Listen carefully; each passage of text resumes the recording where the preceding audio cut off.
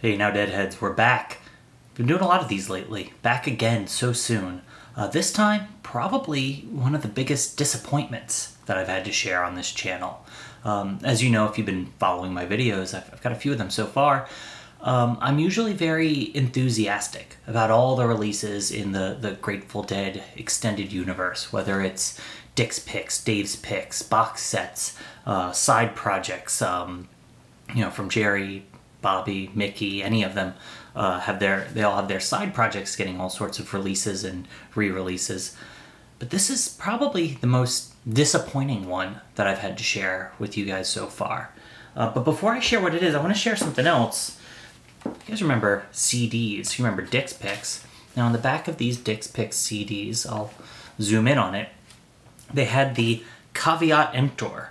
On this one, on this particular Dick's Picks, volume 11, the caveat emptor, if you don't read Latin, that means, hey buddy, watch out, says, this release was digitally mastered directly from the original half-track 7.5 IPS analog tapes. It's a snapshot of history, not a modern professional recording, and may therefore exhibit some minor technical anomalies and the unavoidable effects of the ravages of time.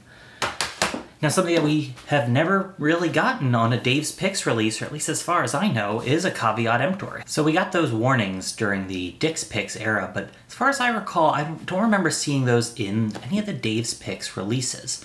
We got those warnings in those Seaside chats that he releases on YouTube for most of the Dave's Picks releases, but we haven't gotten them on the packaging itself, on the back of the box.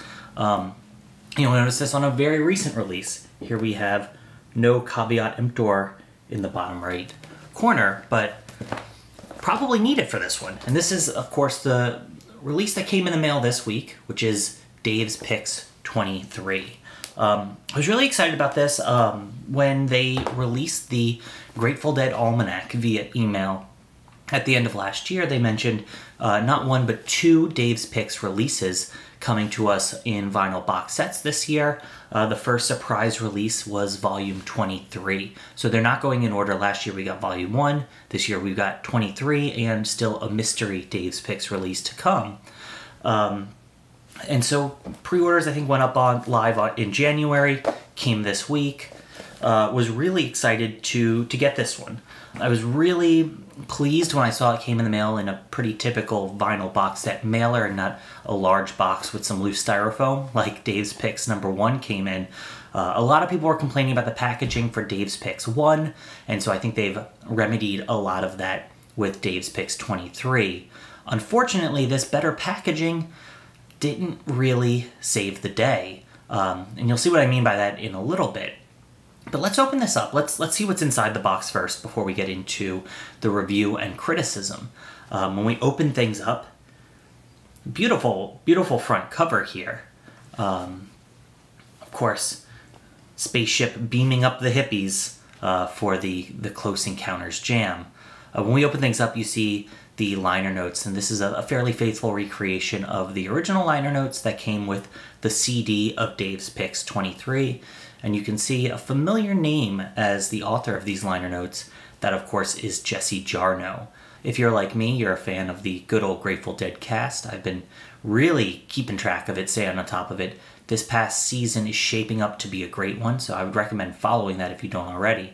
But that is hosted by Jesse Jarnow, a writer and journalist and regular in the Grateful Dead universe. When we look at the records, the labels look fairly standard for the Dave's Picks series. They might look familiar if you saw my unboxing video for Dave's Picks Volume 1.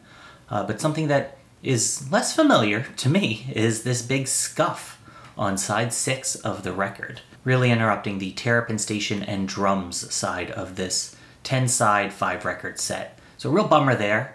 I really enjoy this Terrapin Station, but there's definitely audible pops and clicks throughout not just this 6th side, but through most of the 10 sides.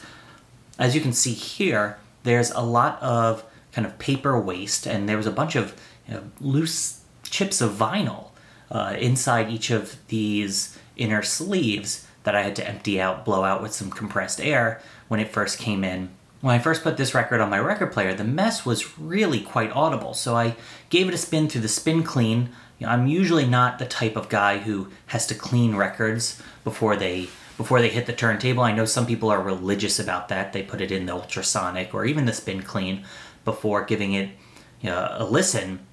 I usually go straight to the record player. But in this case, it really needed the spin clean. And even then, I think the damage has been done. Those chips of vinyl, the waste from the little pieces of paper fluff that got pressed into the grooves, still audible after a spin in the spin clean record cleaner. So I had to reach out to Grateful Dead Productions. I think Warner handles their e-commerce side. Sent that email saying, hey man, this is messed up. This is not a great copy of this record, and you gotta do something about this. I think usually they'll send out replacement records. If there's just one side that's bad, they'll probably just send out that one side, but I think almost all of the sides here didn't really arrive the way that they should have. The quality control, the shipping, it wasn't there on this one. And this was squarely in the middle. This is number 2516 out of 5,000, and so this was not the first or the last pressing. This is right in the middle, and really bummed about the quality control on this one. Additionally, I mentioned the caveat emptor, and it's not just the quality control and the shipping process that this went through, but this, especially the first set, this show has a few glitches here and there. There's some vocal dropouts, there's some mixing that gets adjusted along the way, especially during the first few songs, and most notably, Jerry's just not sounding that good.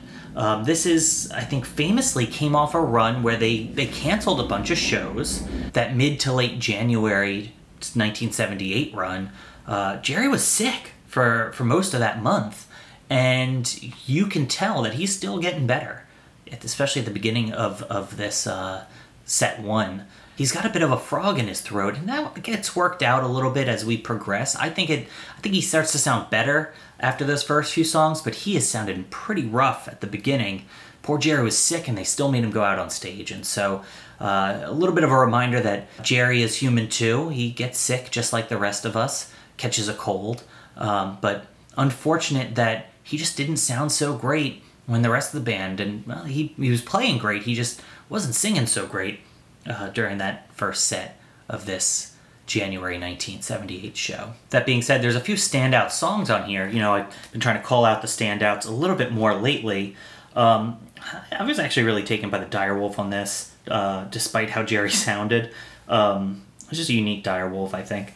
The Music Never Stopped on this one, if you've been watching my videos lately, kind of fallen for The Music Never Stopped. And this one is no slouch. It's a good one. The Terrapin Station on this is good. And then the other one, side 7 and 8. The other one, Into Space, Into St. Stephen. Now, it's kind of cliche to say, but the space on this is really good. It's that Close Encounters space that this show is famous for, and that ended up on the front cover. He plays that famous little melody from Close Encounters. Jerry does during this space. I think it's kind of hard to hear.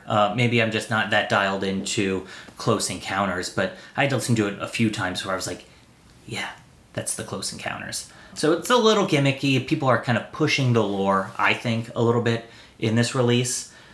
But the space is great, and the way it segues into St. Stephen. I'm not writing off space just because I'm not into the hype of the Close Encounters. I think the space into St. Stephen really is killer. And a killer St. Stephen on this recording. Really, really great sounding. And then right at the end, side 10, Around and Around into US Blues. I'm not the biggest US Blues fan. I'm not the hater who will call it useless blues. I've heard that a few times. That's kind of mean.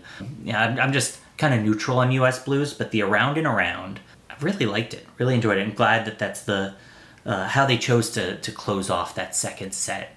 Really good stuff. Mixed bag here, as you can tell from my review. I'm enthusiastic about some parts. Other parts I'm disappointed and a little bit frustrated about the package and how it all arrived at my front door. But ultimately, I'm confident that Warner is going to make things right. We'll get the replacement records, and this will be in heavy rotation for years to come. So excited about this one. Excited to hear a couple cleaner records in this one. But we'll get that soon enough, I'm sure.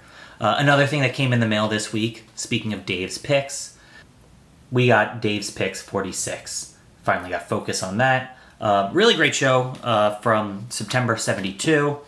Got not the highest, not the lowest number on that one as well. And then, of course, the bonus disc for Dave's Picks 2023.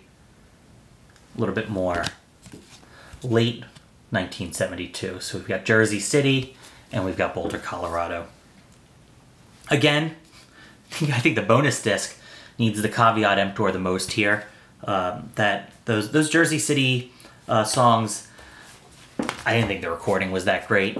Cool to have, nice to have in the collection, those odds and ends, those shows that we're not going to get the full release of because of bigger technical problems here and there. But kind of surprised by the amount of technical problems on those Jersey City songs on the first half of the bonus disc. Now we've got a few other things coming soon. We've got History of the Grateful Dead Volume 1 Bear's Choice, which I believe was supposed to ship a couple days ago. I haven't gotten a shipping notification, but surely it'll show up on my doorstep within the next week, and I'll be sharing that on this channel. I got the Dead.net exclusive colored vinyl pressing, so excited to open that up, give it a listen, and then share it with all of y'all. Otherwise, we're going to be waiting a little bit longer, I think end of June, for the coming soon Here Comes Sunshine box set.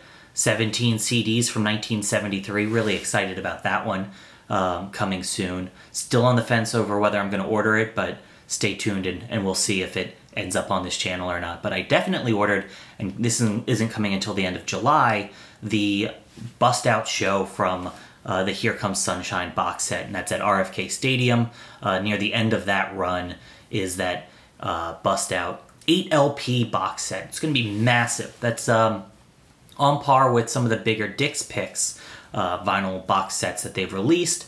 Really excited about that. I think that's a 3-set show, so really excited about opening that one up, giving it a listen, and sharing it here. But let me know down below, first of all, did you also get Dave's Picks Volume 23? And what is your experience like? Did you have crushed corners on the outer box? Did you have dirty vinyl on the inside? Is it scuffed? Is it scratched like mine? Or did you get a perfect pressing? Let me know down below what your experience is like. And that's it for today. Thank you very much for joining me. Have a good one. Peace.